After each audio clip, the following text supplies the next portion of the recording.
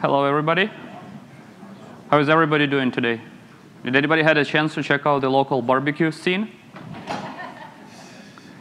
Yeah, I had an opportunity to check one of them yesterday, and I was in a meat coma for a couple hours, so I apologize ahead of time for the quality of the slides because they definitely suffered because of that.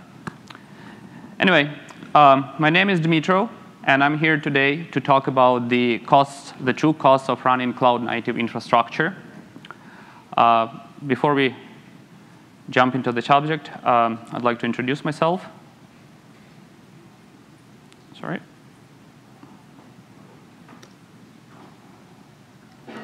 So I spent a number of years doing research in the area of performance modeling and provisioning and scheduling. After that, I was a capacity planning engineer at a major video game company where I was responsible for capacity planning for data centers, which were hosting the backend for major video game titles. Recently, I started a company with former colleagues of mine called Pax Automa. And at this company, we are looking at an easy way to run hyperscaler-grade infrastructure for organizations of all sizes. And in order to solve that problem, we decided to build Operas. Operas is an operating system which actually solves all of those problems. So why specifically this topic? In the past, I faced this question myself many times, and a lot of colleagues of mine and friends of mine, professional friends of mine, they faced the very same problem, like how much it's going to cost us to run a specific deployment. And the problem with the existing environment is that, A, there is a big shortage of information. I tried to look up on the internet a number of times to find a more or less objective study about the costs for hosting. And all of those were like extremely biased white papers or very incomplete discussions on Reddit and Hacker News. And that didn't really paint the big picture. Plus, the pricing model offered by, let's say, Amazon, or when it comes to building your own hardware, it does get pretty complicated. You have to operate in the space of, let's say, 30 to 40 different parameters, and having reasonable estimates for those is quite difficult and challenging. Not everybody has the good apparatus to obtaining those estimates and estimating and calculating the future cost for running this. So I decided to build a model based on generalized data from my past experience. I spoke to a number of people running their own deployments in different environments, so they provided feedback on the prices and costs they're seeing. And I decided to build a model which will show the costs of running infrastructure, specifically since it's a KubeCon, we are focusing on the kube infrastructure in different environments. And I'll be increasing the size of the infrastructure in this model and seeing how the cost is going to change. So that basically is the means to understand the economics and the economics of cloud and on-prem hosting. So as you might guess, there are several options for hosting your Kubernetes. Option number one, and this is a very popular option, as we heard today in the keynote, 63% of kube deployments actually run off EC2. So cloud. The second option is buying physical hardware and placing that in a carrier hotel or a carrier provider. And to this case, I will refer to as colo. And there is also the third case when you can build a designated facility with the cooling, redundant power. You can dig a trench and put some beautiful fiber there. That's called the data center. You probably know about that. So I will focus in this talk on the first two options, because the third option is very expensive and probably is a little bit out of the scope. So as a gentle reminder, when you found a hammer, not everything looks like a nail. So don't suffer from a Thor syndrome, please. I'm not here to start a holy war. There are true believers of the cloud. There are true believers of bare metal. We are not here to, engaged in a I would say, heated discussions about pros and cons of this. I'm here to talk about money. Like, that is the main objective of this talk, to estimate how much it's going to cost, and all the technical advantages and disadvantages. Well, there are a lot of other talks to do where those are being addressed. So please focus on the problem, not on the solution. So what has changed with the emergence of container orchestrators, and specifically with the emergence of Kubernetes, and Kubernetes being the major container orchestrator at the moment, in terms of server management? Well, you remember those times when you had to, for example, deploy a new web tier for your application, and you had to send a ticket to your administration team and say, hey, I need 5 servers of 1011 spec from this and this season, and in order to run this web tier. That was very complicated and hard and awkward and, to be honest, quite tedious. With Kubernetes, that's very different. What changed is that your application is effectively decoupled from the hardware, right? When you deploy your application, it doesn't really know where it's going to run. All you have to do is to say how much memory and CPU you want to allocate to this specific pod. And then that pod effectively becomes a Tetris block, and Kube just will look for different servers and will try to find where this Tetris block fits the best. So the conclusion of that is that in the context of server management, the server counts don't matter anymore. The specs don't matter that much. All that matters is how much CPU and memory you've got. So CPU and memory basically became a utility. And Kubernetes has really, really helped to advance that step. And I'm really glad it actually did. The second thing is that you remember those times when everybody was super proud of the uptime of their servers? Does anybody remember that?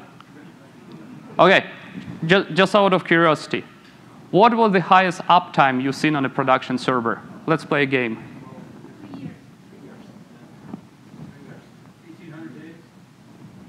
1,800 days.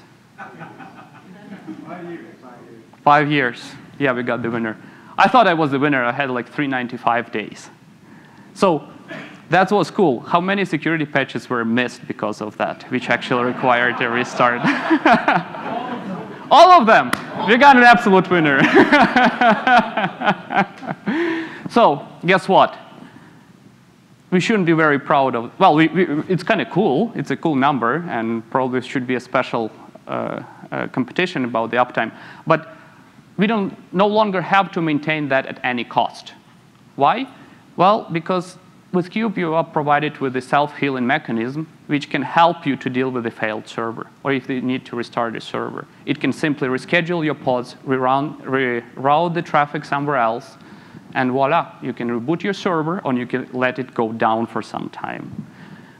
Also, you don't have to trouble your operations team with a ticket saying server is down, and then they will dispatch remote hands who were probably competing in the Olympics to run as fast as they can and to replace that failed SSD, rebuild the RAID, and bring the database back. No, you don't have to do this anymore. So what has changed in the world of servers? Well, it's still a big gray box with a lot of blinking lights, which costs a lot of money. So that part didn't change much.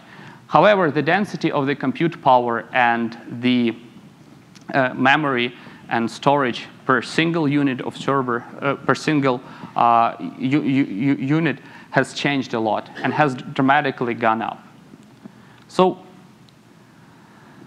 if we have a look at the white box, white vendor, like for example, this is the Supermicro server. I just basically Googled the first site which came up to offer Supermicro services and looked at the sticker price of it.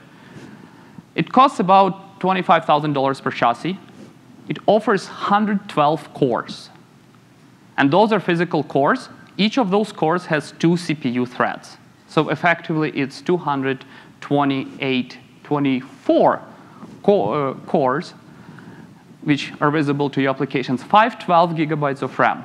And if you split it over, let's say, 3-year amortization, which is quite I would say, aggressive, because everybody who runs data center, they know that very often you can keep your hardware for as long as 5 years or even 7, but let's say 3 years, for the sake of simplicity, $8,000 a year. OK, that was cool. So then we asked the next question. How much would cost an approximate box in Amazon? And I asked a lot of people who run deployments in Amazon, and everybody said, like, we usually run M4 instances. I said, OK, so the M4 10 extra large instances, which comes as on-demand instance, comes with 40 vCores. And now please remember that vCore and physical core are very different. There is a several times performance difference between those. And 160 gigs of RAM, it costs about $17,000 a year. The graph on the right is showing how much CPU and memory you can get per dollar if you buy that fat twin versus, again, an on-demand instance. And obviously, you can have reserved instances which require a longer-term contract and cost cheaper. But you can still see that that gap is huge. Well, let's close that gap a little bit, because physical servers don't run in vacuum. You need power, and you need to place them somewhere.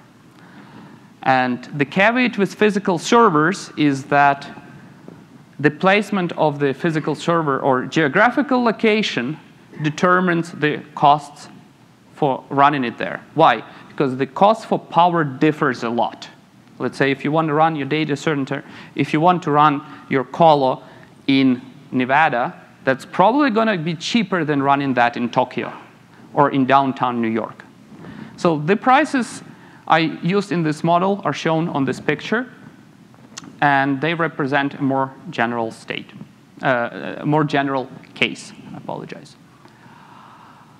So that closes the gap already by a little bit.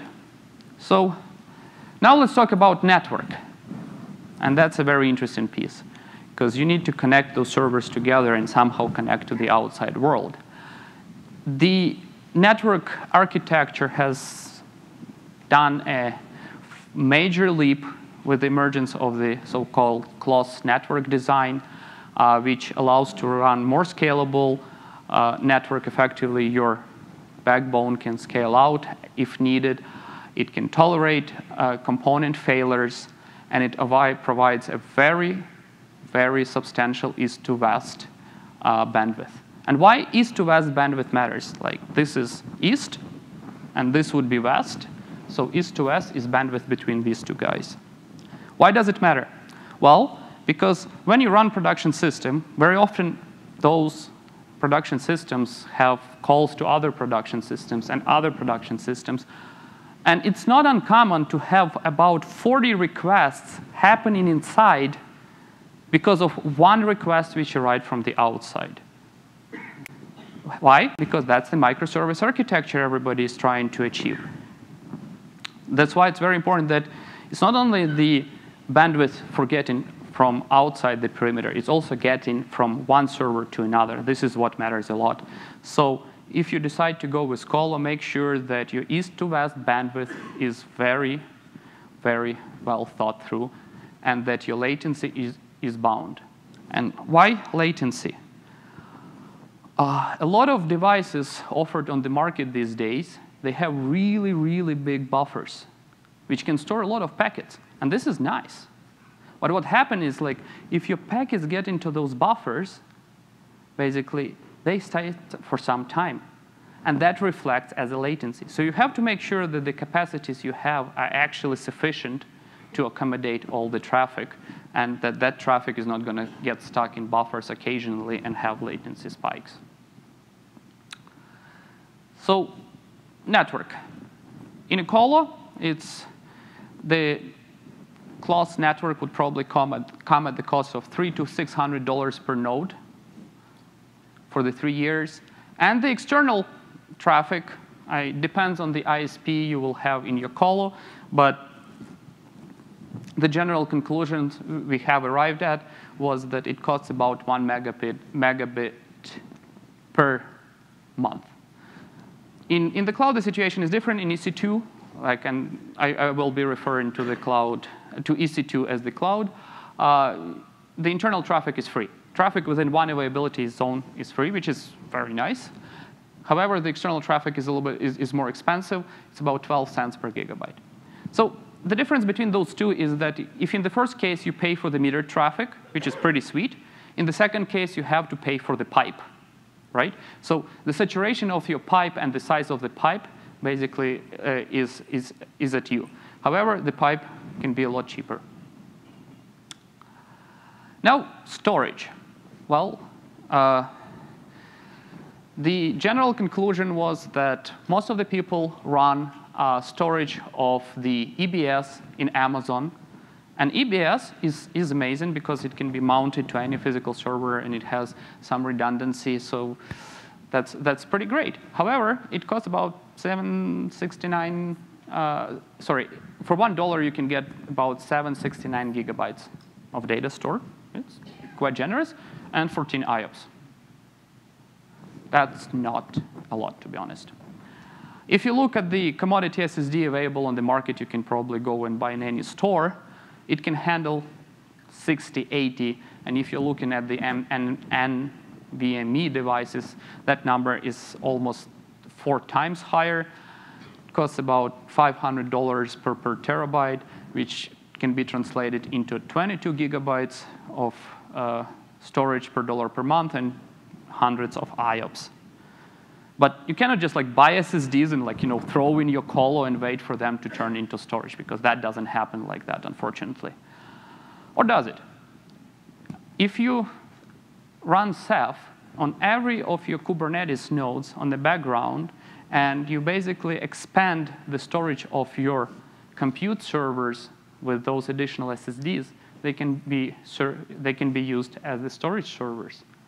So effectively, you are shoveling your SSDs just in your data center, in your colo, and they turn into the storage. But you have to run Ceph on that. And that doesn't come for free, because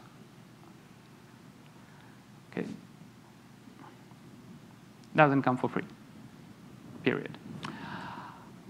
The data you store in your, so to say, active storage needs to be snapshotted and backed up, like for business continuity purposes, for disaster recovery purposes, etc. So when it comes to EC2, it's pretty straightforward. You got S3. S3 is amazing and fairly cheap, very cheap. When it comes to the physical world, well, you got to buy that something like that box, which is a nice 4U server, which will keep your colon nice and warm. And that heater costs about $70,000 and can accommodate about 1 terabyte of raw storage. Usually what people run on those is ZFS, and they have about half of that storage being actually usable for doing the backups, because you have to enforce some redundancy. So what we have figured out by now is that the physical world, everything is a lot cheaper compared to the cloud. However, there is another part of the expense which is very often overlooked, and it's people. People, unfortunately, don't like to talk about other people. I know that's kind of weird. The people costs are very substantial in those both solutions. So when it comes to the colo solution, you need people, to replace failed parts. You don't have to do that frequently anymore, because you don't have to replace, your downtime is not determined by the downtime of a specific part, but you still need somebody to go around and replace failed drives or memory sticks. You need contractors for doing rack and stack. You can have people on staff who are doing this, but this job needs to be done.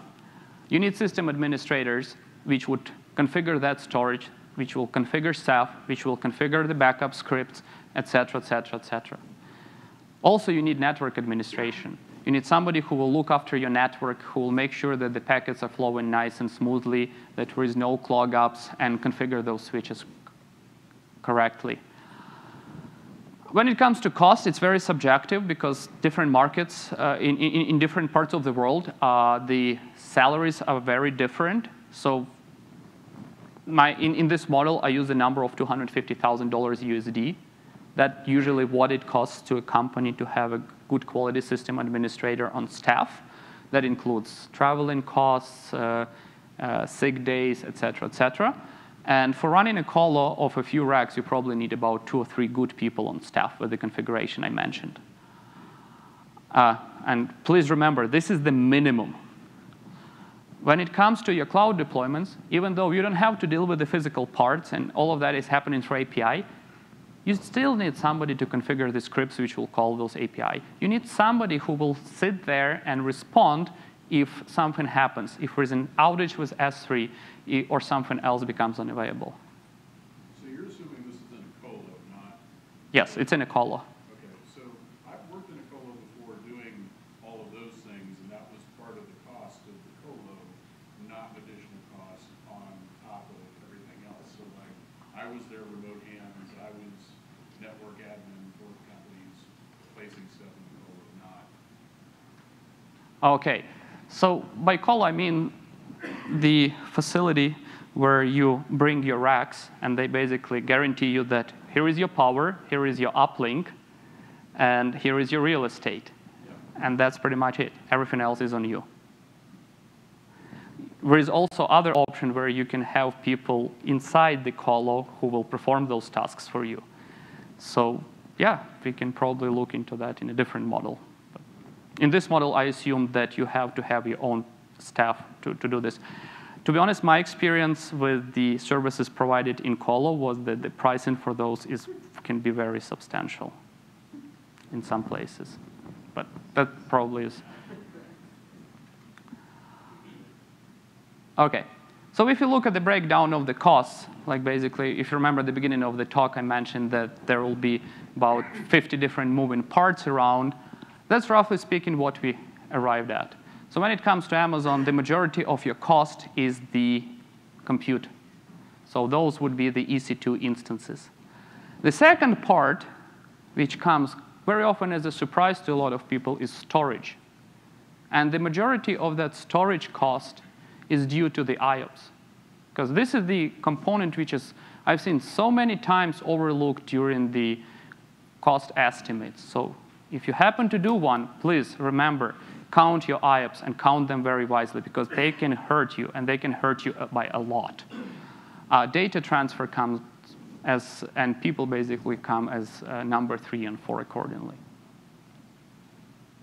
So if you look at the split of costs in a colo situation, it's very different. The biggest expense is people, because the hardware is a lot cheaper. The second biggest expense is obviously chassis. That's the physical servers you need to buy. And racks and power, because power is not as expensive. And if you compare the size of power to the cost of chassis, those are pretty much the comparable entities. However, the backups and the uplink come as very affordable. Okay, so far we've got that the hardware established that the hardware is a lot cheaper, but requires people. Okay, so let's finish this by comparing how do you provision those systems. We live in Vancouver, and we like to look at the mountain range through tennis rackets. So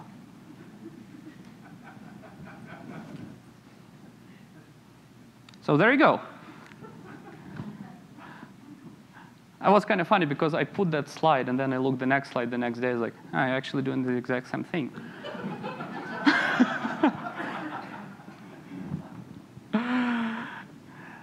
So let's talk a little bit demand. Remember, I was saying that CPU and memory became a commodity. So what happened is, with the adoption of Cube, you don't have to look like, how to say, it's a lot easier to estimate the demand for your infrastructure. Why? Because with the traditional deployment model, you had to do this exercise for every single application. And you had to build in the margin for error in every single variation, in every single instance of your application, and then combine this together and get the estimate, right? It's a lot simpler because when you add a lot of entities with variation, you get one big entity with a much smaller relative variation. That's called the law of large numbers. And that's the phenomena everybody's reporting once they switch from one-to-one deployment to the container orchestration or some other different form of collocation is that your workload actually fluctuates a lot less. The workload of a single application can jump up and down, but if you look at the aggregate, it doesn't jump up and down very much. So the most typical scenario is that the companies are facing the increase in workload. And the increase can change a lot, but let's say 40% is a fairly typical number I've seen.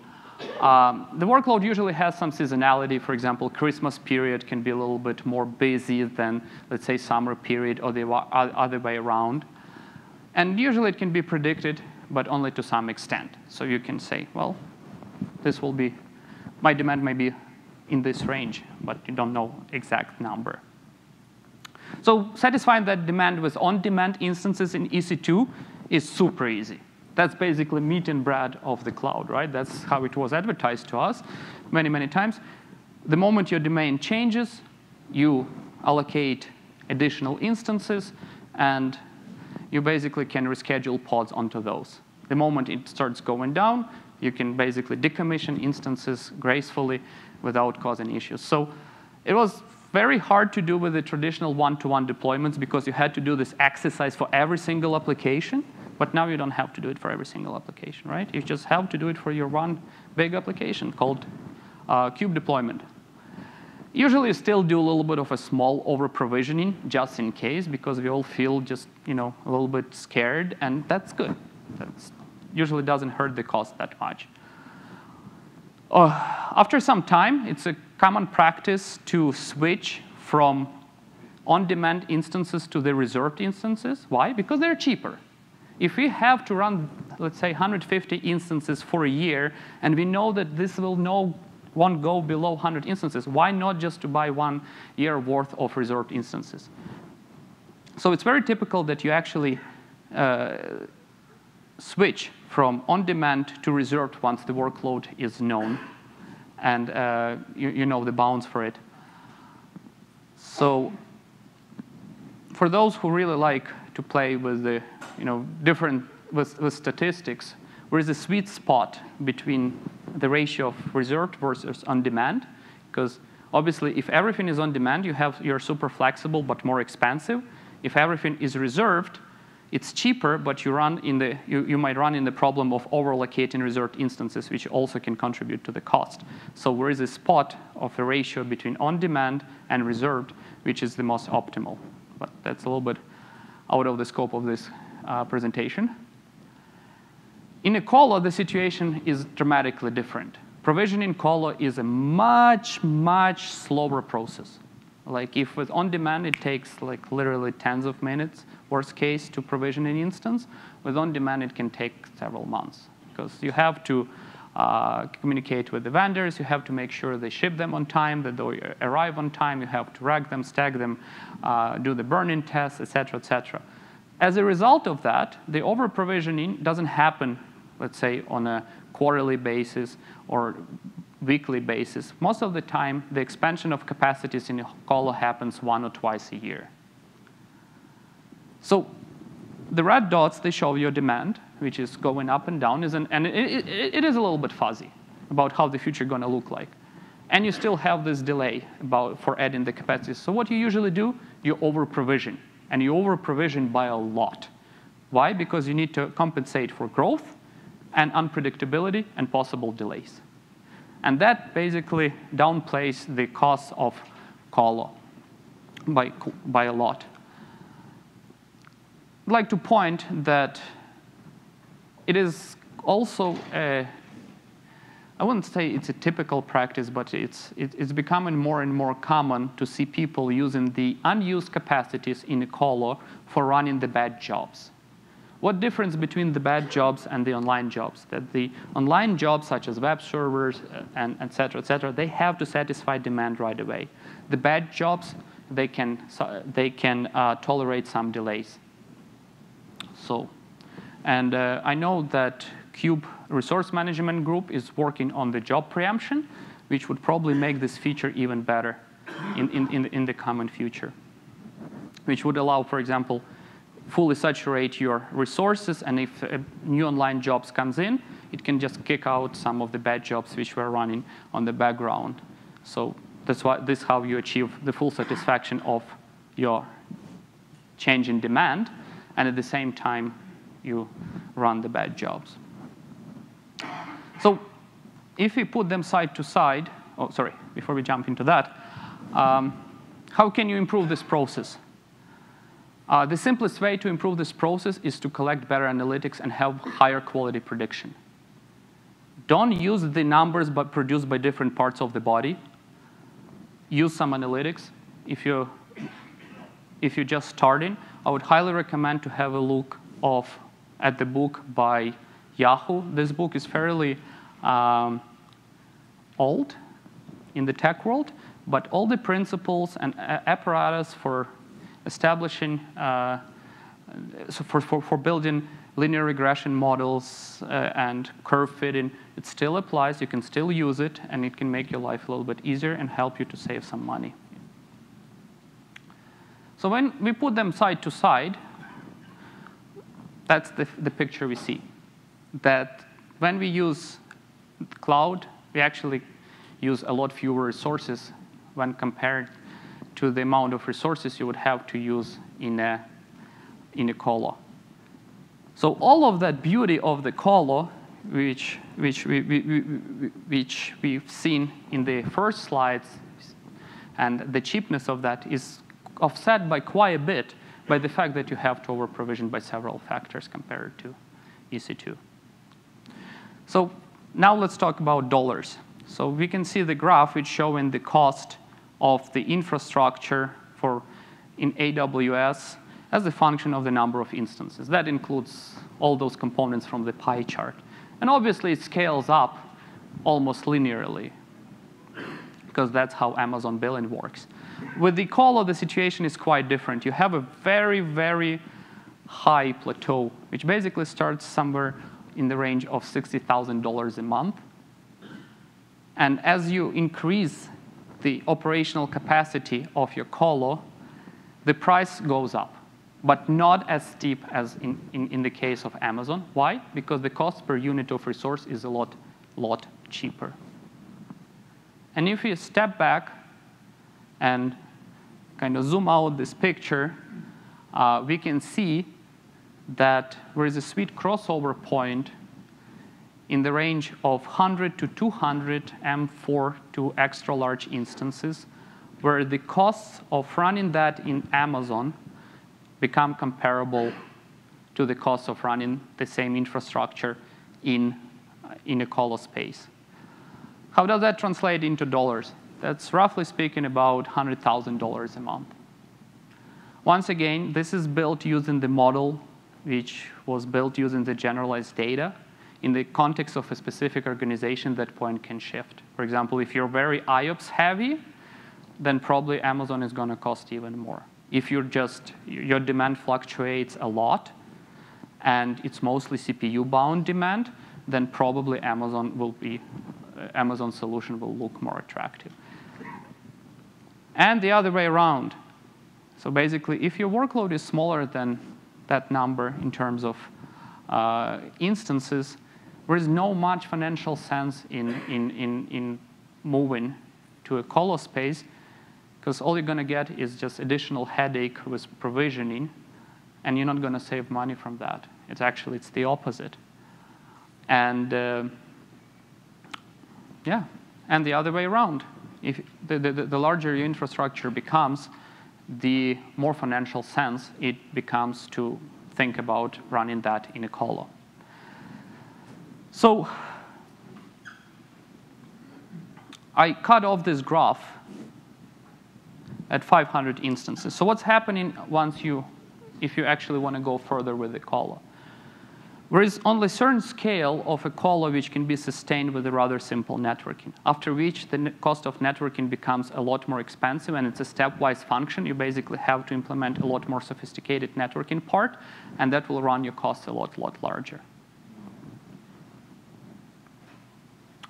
So the conclusion of this exercise was that hosting in a colo is still a financially feasible option if you reach a certain scale. Basically, you have to cross the point of $100,000 to actually start that, to benefit from that.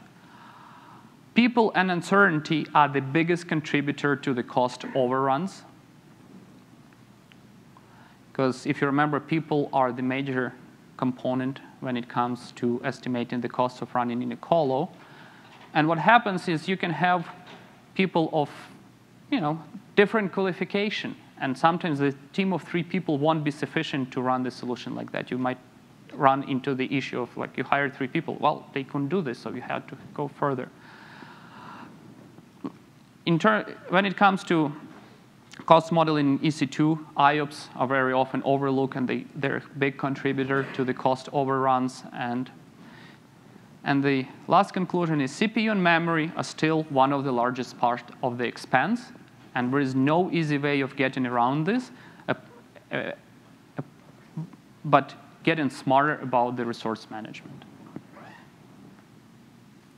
So that probably will conclude my talk. And I think we still have a few minutes for questions. Yes? So you thought about, I watched all the AWS keynotes last week. Of course, everything is great. Yeah. I like working for Red Hat. I like your conclusions better. I'm wondering, are you looking at all at the CTO of, for example, using all of their, or any of AWS or other cloud providers, other functions other than just raw compute, things like their serverless or any of the services where they've already pre-built something while you're doing it, consuming it instead of having to write your own and then yes, that right. would. You don't implement, you have to implement that when you're eating that cost. So I'm wondering how that works out. So that would probably shift a little bit the numbers. The feature parity, that's effectively what you're talking about. Like, if you want to achieve the same feature parity, in order to answer that question, you have to do more rigorous evaluation of the quality of the solutions, because you make sure that they're production grade, that the quality is there, and estimate how much would it cost to migrate to a different standard. We focus here on the most of, lock-in friendly solution. Yeah. So the ones, because we were talking about these curves, the whole idea was that, well, you can jump from this environment to another one. The one you're talking about basically will introduce a hard lock-in. Right. Yeah. And that is a pretty big fear in a lot of companies. Like, you're stepping into a very politically difficult area. Because my experience is... I'm just asking from the perspective yeah. of people who would be buying our services, right? Yes. Which is going to be better for us. I mean, it shouldn't be very hard to expand this feature, but that would require narrowing the requirements. Yeah. And would be probably less general of a conclusion. And I try to kind of come up with this golden ratio, which can be used as a ballpark number in the discussion, because I've seen very wild numbers being used, and that was just driving me crazy. Guys, if you have questions, I think my time is up. Please come and talk to me now, or hit me on Twitter or via email, and I can answer your questions.